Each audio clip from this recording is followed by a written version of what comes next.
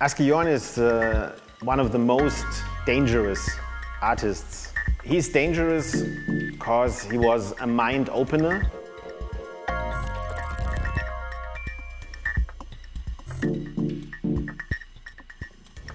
Jorn had the idea that art is in the center of human behavior. And art was much more than painting. But of course, painting was a central part of starting to think in an artistic way. When we talk about Asger Jorn today, we talk about him both as a painter and as a theorist, as a writer, and as an artist, an avant-garde artist that uses media that were not necessarily thought of as artistic medias at the time. When we talk about Asger Jorn, we are talking about methodological aspects of how to live as an artist, how to behave as an artist, how to act as an artist in all the different relationships. He was an observer and a permanent acting person. When he entered the room, everyone understand that someone entered a room. On the one hand, he was a big ego. He was a bully. He was a really self-confident, macho artist who knew exactly what he wanted. And at the same time, he always wanted to collaborate. He wanted that constant dialectics with other artists. He wanted to do collaborative work. But he wanted to decide how to do it. Also, the figure of two always reappears all the time. Like this dialectical thinking comes into the painting as well as a tension between two colors or two figures, or a material side of the painting and a semantic side, or a side of the painting where the signs become visible. The relationship always shifts and turns. And as we come up into the 50s, he starts criticizing this dialectical thinking, and at the same time as the Cold War gets a grip on also on the cultural life, he starts criticizing more the very idea of only two opposing forces. Yeah. And that's why he started to think of in a trialectical way, so that instead of 2 points, you have 3 points. He gives this picture of dialectics as a match, as a football match between two teams, which will always be an aggressive force. And he then imagines a totally new play, a totally new way of playing football, where you have 3 teams and 3 goals. And of course, it will be a totally different game, because the power situation is changing. One team will have the ball, they will have the power, and the 2 other teams will work together to get the power, to get the ball. Then when one of the other teams gets the ball, the 2 others have a new relation, so the relations shift all the time. So the static ping-pong, yin-yang of dialectics will be much more fluid, and it will result in many different relations. And there's no enemy. There's no one enemy. Yeah. The enemy is everywhere and nowhere. It's shifting all the time, and you have to think in a spontaneous way. He describes it both as more dynamic, but also as a more passive construction, because it's not so aggressive. It's not so aggressive. Yeah. And it's typical for Jorn to not just play the game, but invent a totally new game, or deconstruct the game that everyone else is playing. It's also a way of introducing art into the world of thought. I mean, he has this the triangle of science, philosophy, and art as 3 complementary ways of thinking, and 3 ways of dealing with the world that are opposed to each other. but still you have to use all of them in order to explain the world. One is not better and one is not enough. Yeah.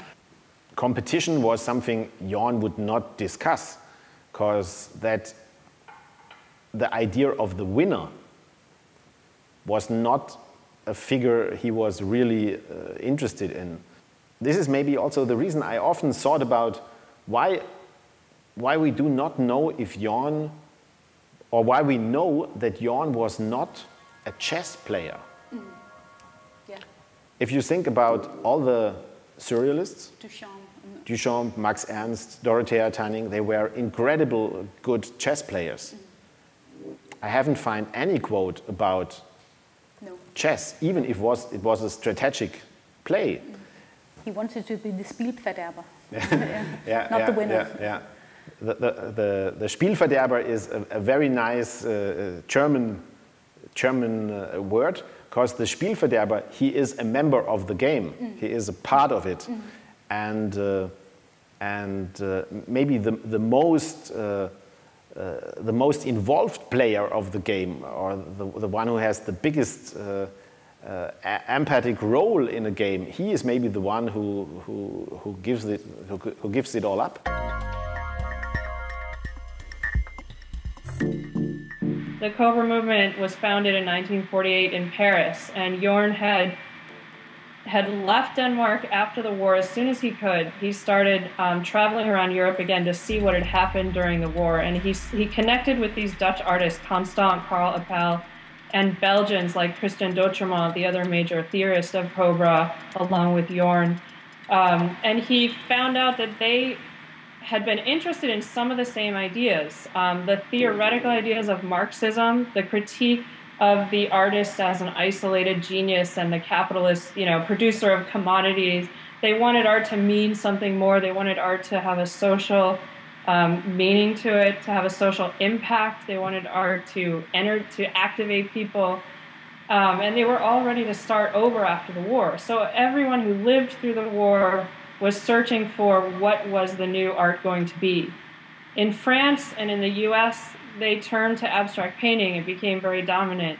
The Cobra artists weren't just interested in painting. They were interested in crossing these specialties of painting, poetry, filmmaking, photography, writing, and everybody tried all of them. What distinguishes Cobra on the one hand is this interest in amateurism, kind of getting out of the specialization of the art world. That's very, very different from what the Americans were doing at the same time. The Americans were very interested in creating, painting is about painting and sculpture is about sculpture, and we're going to be the best at it for the first time in history. Whereas the Cobra artists were wanting to be spontaneous and try new things and get out of their comfort zone. It was a different way of starting over. They were very interested in children's art, and they're very interested in folk art. So both of which are, seem to be closer to the roots of creativity before they get sort of distorted by the media or distorted by the institutions of the art world. Folk art, the Cobra artists believe, was a kind of true creativity that was in its raw state. Folk art is often handmade, and they're interested in the handmade at that point. But it's also about the spontaneity and about the creativity of people. The other thing that interested Cobra about folk art, it actually connects to their Marxist politics, because they're always thinking socially and always interested in the artist as a part of society. So folk art always comes out of a collective context, and they were very interested in that. They were gathering examples in the Cobra Journal, writing about African art as folk art, African wood sculpture as a kind of folk art, or folk, Dubuffet's work as a kind of folk art, or folk art from Italy, folk art from Scandinavia. They're writing about all kinds of different topics, topics that they felt the mainstream art world had overlooked. So this was their way of starting over. And, the Cobra artists, the movement is sometimes seen as a movement that's about little childlike forms and monsters and, kind of silly little paintings. But it's much more than that. It's much more multifaceted than that. And I think that the monsters that Cobra is known, the very term Cobra, it comes from Copenhagen, Brussels, Amsterdam. But of course, it's a snake symbol. The reason they picked it is because it appears in myths throughout the world, and it's universal. It's universally used as a symbol, but it's a kind of monstrous symbol. And that was also a part of their social critique, because they rejected humanism. The idea of humanism, the lineage of humanism, is about putting humans at the center and thinking that we're better than animals and that we're above animals somehow. We're more rational somehow. The Cobra artists didn't believe that. They thought that the war had proved that wrong. Just like the people that lived through World War I, when they saw, they lived through World War II and didn't no longer believe that we could separate ourselves that way from the animals, from the rest of the world. So they had a much broader conception of what it meant to be human. There was Jorn always talked about the human animal, that there was an animal side to humanity that was uncontrollable on some level, and it also resisted control. So this idea of folk art and little creatures and mythic themes, it also relates to their political and social critique. It's all sort of tied together. Jorn saw Cobra as a failure, as a big failure that you can learn a lot from. You can learn more of a failure than you can learn from a success. Yeah. That's the way he sort of talked about it afterwards. There's no success like failure, and failure's no success at all. He found a very nice Danish motive, the Lykkehjul. In German it is called Glücksrad. It is something which turns endlessly. And of course, luck and is something which is a construction in the 19th, 20th century, where it is said that the people, they wish each other good luck.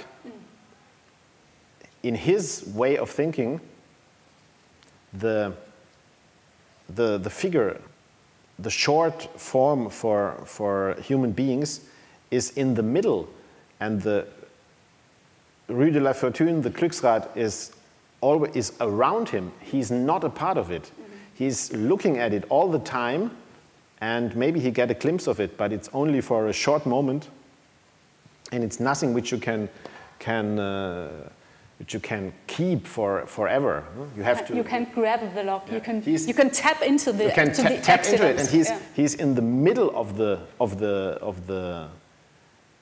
wheel. He is the center of the wheel, and this is the human center of anything. The human center, and this is very, very important, that he always believed in the possibilities of change. Many of his ideas, he kept them for 20 and more years and followed them and worked on it. Then he stopped working on it. Then he took it again, and also some of his motives of his paintings, they occur in the late 30s, early 40s. And if you see his last pictures, they are still there. And so he really was acting in the center of his own wheel of life.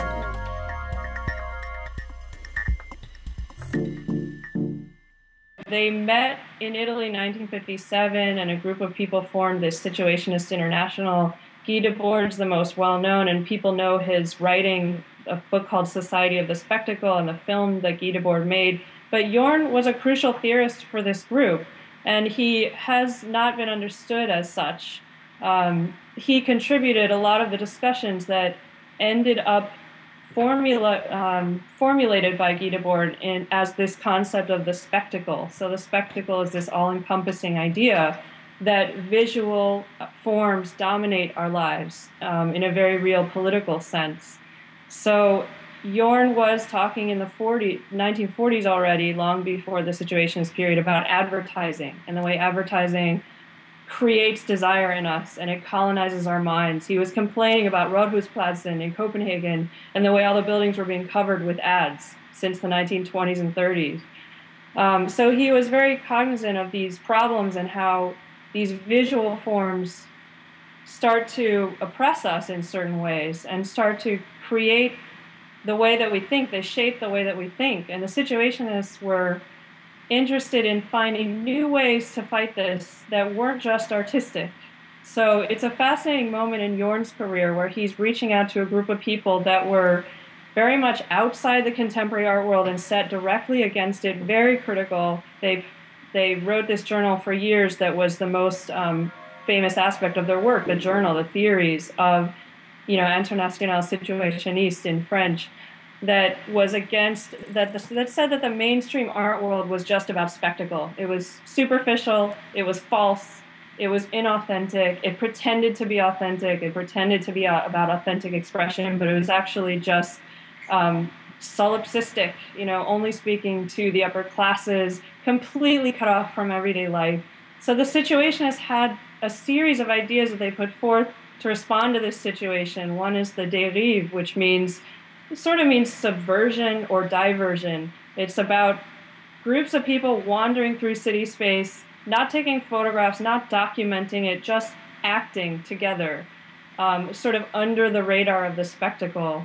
And this was a response to a society that they viewed as dominated by images, and a response to the power of images over us. They said, let's forget about images. So it's a very interesting thing for an artist to suddenly take up, this, get involved with. This is what first fascinated me about Jorn, is this movement that ultimately rejected art completely. But he, as I said, he's contributing to the theory all along. He's participating in these discussions. Even after he leaves the group officially, he takes on this pseudonym George Keller, which means, like a cellar, like he's going underground. That was Jacqueline de Jong's idea. And he's still writing for the journal, and he's financing Guy Debord's films, and he's financing the journal from the sale of his paintings. So he's financing these very subversive activities that are very much underground, very much on the margins of society. They become, today very, people sort of fetishize the Situationists, and they're very hip because they're, they had such a profound critique of 1950s consumer culture and the art world's role in it. The art, was a luxury commodity in the Marxist sense, as they wrote in their journals. So how do you critique that from within? Jorn kept one foot in the art world and the other foot outside all the time. So I love the fact that his modifications, these were a Situationist project in a sense. They were a kind of what the Situationists called détournement, which means subverting, reusing pre-existing artistic elements to make a new work. And it's what they were doing in those artist books that I mentioned. But in the paintings, he took thrift store paintings and he painted over them. This was a kind of anti-painting, you could say, from a Situationist point of view. But for Jorn, it goes back to his Cobra days. It's also an homage to painting. He wrote also a small manifesto, which starts in the first line, collectors, museums, don't be sad, don't be afraid. We can help you. We will modify your works and we will refresh them. There is a new chance with your old stuff. And that is a sign that he really liked the works he overpainted. He kept the signatures of the artists who had painted his structure. He kept them. In the Cobra period, 1949, he already had the idea. He wrote to Constant, let's create the section for the improvement of old canvases.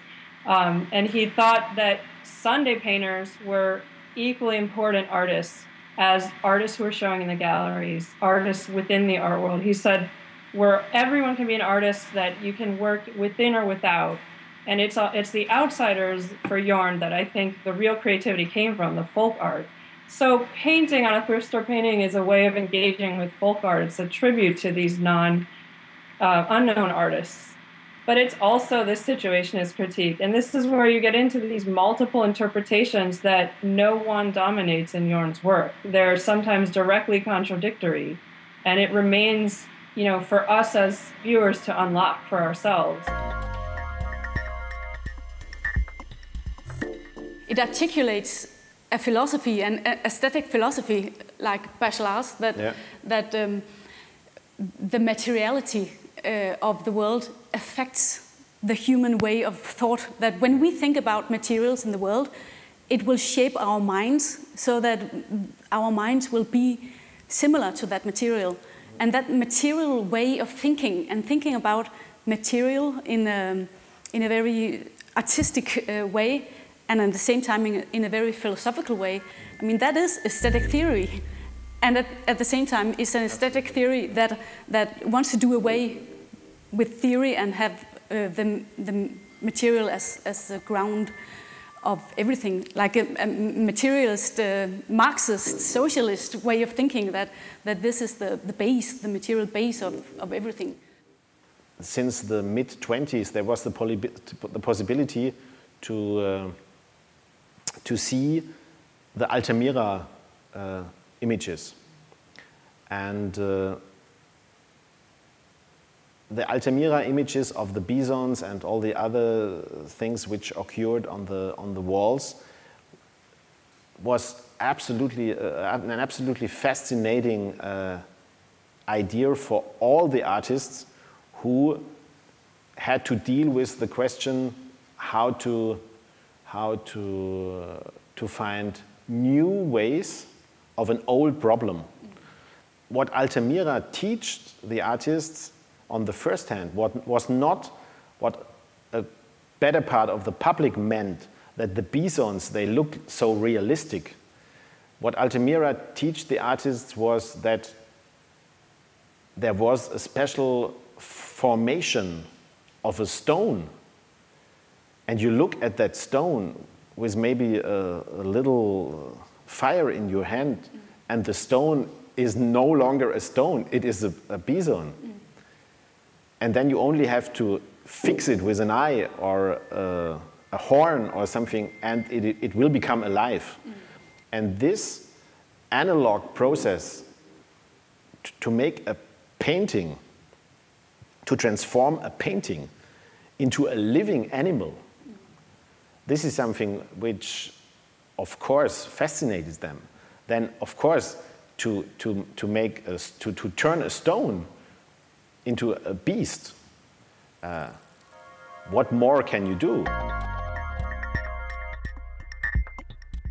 So the painting Stalingrad I'm going to turn to now is the perfect example of the title only captured part of a meaning or suggests a meaning and can't capture the whole thing. I mean, the full title in English of Stalingrad is Stalingrad, I have to get it right actually, what is it? The non-place, the mad laughter of courage. These are all possible titles for Stalingrad. Non-lieu in French means non-place.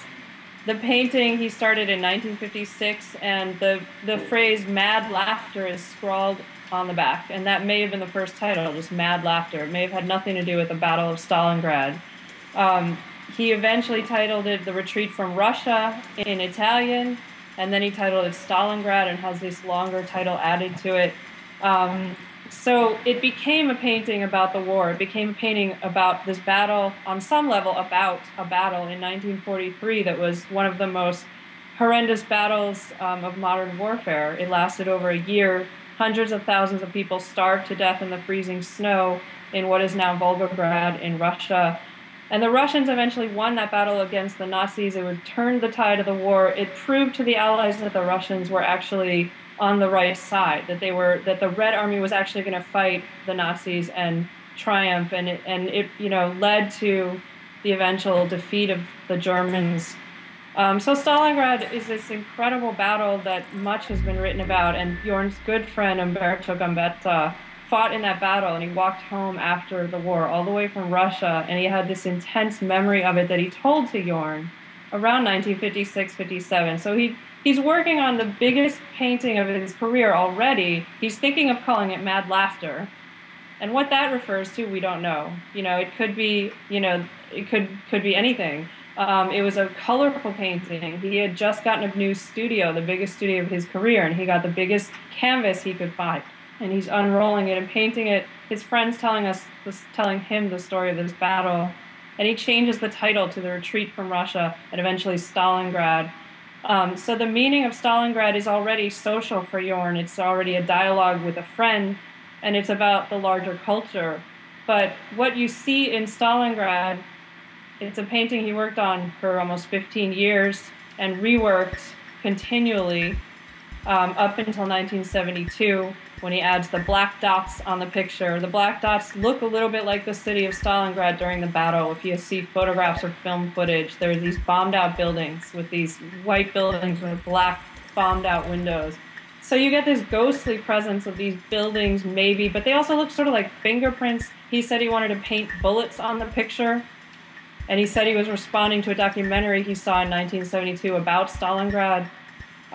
Before that, how did it get from these colorful figures, these typical vivid gestural forms that he's known for, to this largely gray and white painting with these black dots on it? At a certain point in the mid-50s, a collector had it in his home, and he said, "It's not finished, Jorn, I want you to finish it." So this is a provocation to Jorn. He's not going to come finish the painting and make it nice. He's going to come and do something provocative. So he takes this can of khaki paint and white paint, a couple of different colors, and he covers the whole thing over, almost as if he's erasing his own prior images. So Stalingrad is a picture about erasure. You might think of it as a snowstorm, you might think of it as a nuclear winter. You can see it different ways. It's clearly kind of a landscape, and it's kind of a dominant one. It's the scale of history painting. In the 19th century, if you're going to do a battle scene, you'd have the general on the horse, and he would be the victor, and you would see clearly who is in charge and how it's going to come out. It's not like that anymore. With World War II, this is a war the likes of which we've never seen. The legacy of that war is what Jorn's more concerned with, in fact, than the battle itself. So when he talked about Stalingrad, he said he was referring to the Cold War. He was referring to the threat of nuclear annihilation, that this was the most tragic and violent, series of events the world has ever seen. So, in fact, it has these multiple layers of meaning that are embedded in the multiple layers of the process itself. Erasure becomes an action. The way in the modifications painting is a verb, painting becomes a form of graffiti. In Stalingrad, he's doing graffiti on his own prior painting, and he's erasing his own prior gesture. So there's a sense of loss that you get from that one feels in front of that painting. There's a whole range of responses you might have, but the sense of loss is palpable because of this feeling that the image has been taken away. It's also a situationist response, this situationist idea that images dominate us and that images are false. The images of victorious battles that we see in film primarily, in photography in the 20th century, these are the media that capture history now. And Jorn gives us instead the withdrawal of those images. So there can't be a victor. In a nuclear war, there is no victor. So it's fascinating to me that when he talked about it, he was responding to current events in the 1950s, not just the past of the war. He's not looking back at the war and thinking nostalgically about it. He's doing a painting about a Soviet victory just after the Soviets had invaded Hungary in 1956. So the Soviets were not something that people were celebrating in the West anymore. Communism had been called into question with its violence, which was still going on, which is very contemporary. So Stalingrad, I think, speaks to wars that are going on today. When I look at Stalingrad, I think of what's happening right now today in Syria, in Afghanistan. I mean, there's a lot of different ways that it opens up. So the idea of calling it Stalingrad, he takes the title of this battle, but you could substitute almost any battle. You could substitute any tragedy, any massive human violence, event of human violence. This is also a wonderful aspect of Jorn, that he was this crazy wisdom thinker. Who was eating information and images all the time, but he was not only eating them, he was transforming them and spying them out again, and was confronting everyone with his ideas and his already transformed images. The Scandinavian Institute of Comparative Vandalism is an institute that Jorn founded just after leaving the Situationists, and it's a fantastic title. The comparative vandalism was referring to the method he used when he collected thousands of photographs from all over Europe, taken from churches, from the inside and outsides of churches, and of sculptures, of murals all over Europe, of the Nordic tradition. So the Scandinavian Institute of Artistic Vandalism also wasn't just a response to Jorn's coming back to Denmark and leaving the SI and leaving the French art world and all of its polemics behind. I think it also drew on 20 years of his artistic practice and investigations with P.V. Globe, the archaeologist in Denmark, who he had founded Halhesten with in 1941. And even earlier than that, even going back to the 1930s when Jorn was looking at the Surrealist journals, Surrealism at the Service of Revolution and Revolutionary Surrealism, Minotaur, these journals in the 30s that came out of France, they juxtaposed art from around the world, you know, with contemporary art at the time. And Jorn was already thinking about non-Western art and ancient Danish art, ancient art around the world.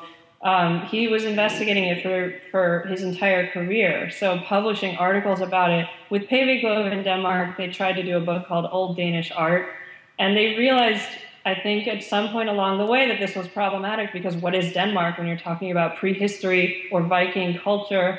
So they gave up the project, but they had materials they had gathered, and those went into the Scandinavian Institute of Comparative Vandalism. It was something he was thinking about continually, even as he was abroad doing paintings, doing ceramics, writing aesthetic books, all of these things he's doing at the same time. So it becomes an institute in the 1960s, a very playful take on an institute, but it's already drawing on 20 years of investigation. And I think that SICV, as we call it in English, is one of the most contemporary aspects of Jorn's practice. It's been overlooked because he's been seen more as a painter, but he's acting essentially as a conceptual artist, doing these artist books. As an editor, he's also acting as an art historian. We have many models for this type of practice in contemporary art, where artists are coming in as curators and rearranging a museum collection. Artists are working in teams with other people and collaborating to produce a book or a website or a kind of, you know, information graphic or whatever it is. So Jorn pioneered these practices in this amazing project that only lasted a few years, but the books are actually still being published. The books are still being translated into English, and you know, they appeared in multiple languages, so it's really an ongoing investigation. If you look at the photographs of Jorn from the early days of the Institute, going around Europe, photographing with Kurczynski and Ulrich Ross and his assistants and Jacqueline de Jong and anyone else who wanted to come, they were going around everywhere, all over Europe, taking photographs, and it was constantly traveling, gathering these images that have been overlooked. And he's responding to art history, especially in France, that had always marginalized Nordic art, that didn't think the Vikings had a culture, they didn't think the Vandals had a culture. He takes this idea of vandalism and the play on words with the Vandals, because he says that they had, you know, this very, very rich collective culture and imagery, animal interlace, all kinds of different aspects that he underlines in the project. And he starts investigating it, but the Institute doesn't have an office, you know, so they're going around Silkeborg. There's photographs of them with boxes of photographs and camera equipment, and they're going to this little office they finally rented above a photography studio, and then they eventually move it into the museum, and now it sits in the basement as an archive full of photographs. But really, where it is potentially anywhere, because they're responding to this idea of the imaginary museum by André Malraux, and this French art writer who did these books in the 50s called the Musée Imaginaire. And it's the idea of photography that liberates us from locating art in any one place. All of a sudden, with photographs of artworks, you can look at them anywhere. It can be a book. Jorn wanted to place the books in every library in Scandinavia. He sent one to each of the 3 monarchs of Scandinavia when he finished the first book. I don't know if they ever responded. He sent them to George Kugler. He sent in the US, the famous art historian, he sent them all over the world because they could be anywhere. So he could take Scandinavian art and investigate it with this collective of people he worked with, ethnographers, archaeologists, art historians, scientists, poets, everybody who wrote in these books, and then accompanying these photographs, it could go anywhere. So where it is continually changing.